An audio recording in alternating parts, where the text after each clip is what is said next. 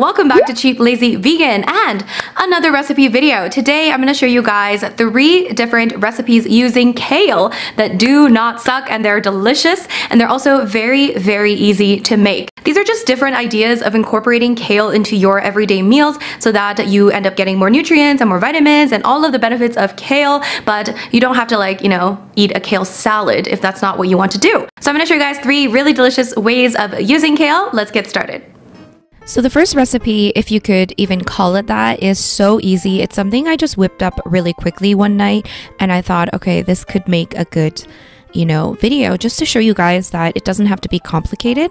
So it's kind of like a very quick and easy kale stir fry, and I'm just taking a bunch of kale here. So what I do is I just wash it up and I use every little part of the kale.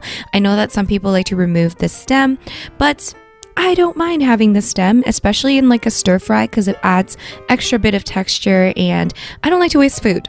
But it's up to you. If you want to remove the stem and maybe use it for something else, you could totally do that. So I just chop it up into little pieces, and then on a large pan I'm just going to add some oil. And for this recipe I'm actually adding some edamame beans. These are frozen edamame beans, so I'm adding this first to kind of just thaw it out. These are already cooked, so it doesn't take very long.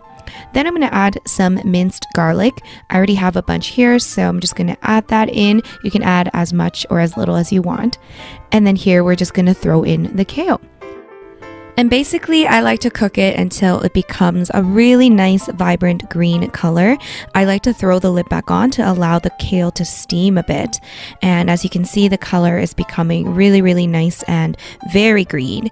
And for flavors, I'm adding in some soy sauce or tamari. I'm going to keep it super simple. I'm also going to add in some rice vinegar. That's going to bring out some of that flavor as well. I'm adding in a little bit of agave nectar. You can add whatever sweetener of your choice. And once everything is cooked, at the very end, I'm adding in a tiny bit of sesame oil. And that's pretty much it. I know, so easy, so simple. I like to have this with rice, or you could just have it as like a little side or as a nice warm cooked salad. I'm going to top mine with toasted sesame seeds as per usual. And that's it. So easy, so simple, and the garlic makes this taste so good.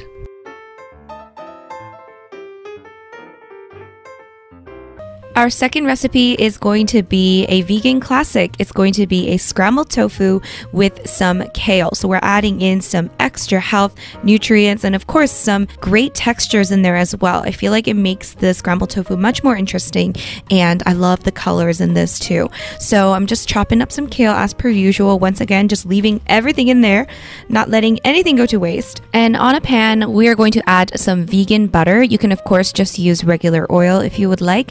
I like this one by Basil. I feel like it adds a nice little hint of flavor, so that's why I'm using vegan butter. And then with my hands, I am going to crumble up my extra firm tofu. I'm using extra firm this time, but you can use different kinds of tofu. Just play around with your scrambled tofu, my friends. And then for my spices, I have this jar of scrambled tofu seasoning, which basically I mix together a bunch of different spices that I like to add for scrambled tofu into one jar. So anytime I make scrambled tofu, I can just take that one jar out and add in the spices. I know, life-changing. I have a video on this. I'm going to probably make a separate video where I talk about this, but I'll link the video I already have in the description box below. And as you can see here, I've already added in my kale, and I'm going to add in some chopped tomatoes. The reason why I added the chopped tomatoes is because with just the kale and tofu, it seemed a bit dry, so I would recommend adding in tomatoes or maybe some bell pepper to just kind of add in a little bit of that moisture, if you will. And that's pretty much it. It's super simple, so easy. Of course, you can add in some salt, pepper, do whatever you got to do. You can top this with ketchup or sriracha or whatever you like to do. And I just think this is such a great way to add in some healthy greens into your everyday breakfast. And it just makes it more interesting. So many more textures in there. And look at these beautiful colors. So last but not least, my friends, we've got a delicious pasta recipe that's super simple. It's going to be a lemony garlic and oil pasta. So I don't know if you guys remember, but I did a oil and garlic and oil pasta, aglio e olio pasta recipe a while back, and it's so tasty, it's so delicious, it's so simple. But we're going to add in a few extra little steps to make it a bit healthier and also change things up just a little bit. So we have here some garlic, okay? Lots of garlic. We're gonna use 3 cloves, I guess. These are pretty big cloves too. I like a ton of garlic, okay? Don't come for me. I love my garlic, okay? I'll be smelling like garlic every day. We chop in the garlic. We're gonna boil the pasta in a separate little pot here. Now, my aglio and olio recipe, I do everything in one pot. So if you guys want to check that out, once again, link will be below. So in a pan, I added in about 2 tablespoons of olive oil, and then I'm going to add in my sliced garlic. Now, you don't want to let the garlic burn, just let it cook and keep an eye on it. Just keep stirring it around. And then here I actually added in the kale at this step, but in hindsight, I probably would add in the kale after I added in the pasta, because the kale just soaked up all of the oil and I wanted the pasta to have kind of like that oil, you know, that oiliness.